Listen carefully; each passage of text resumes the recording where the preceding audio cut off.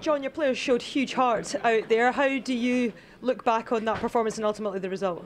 Yeah, I mean, I can't argue with the result, to be fair. You know, Celtic are a top class side, you know. And our guys put a great deal of effort and loads of effort in, and they were very well organised and very disciplined. And we knew Celtic would come out the blocks, and by all accounts, we've managed to survive that 20-minute period that we thought we were going to get bombarded. And it wasn't quite so like that, but then you get to like 22 minutes, we lose a goal.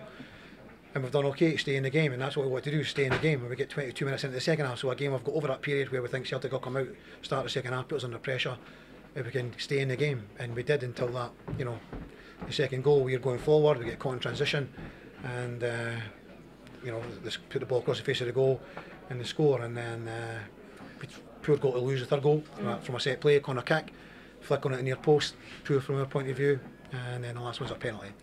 Overall, you know, I thought the guys worked really, really hard. We're disappointed to go out, but we have to learn from it. Do you think you should have had a penalty? A handball as well, yeah. Carter Vickers, handball. I would have to see it again, but I think there was a claim. But I don't really know. Well, listen, we appreciate you talking to us. Thanks very much for your time. Thank you. Thanks, John.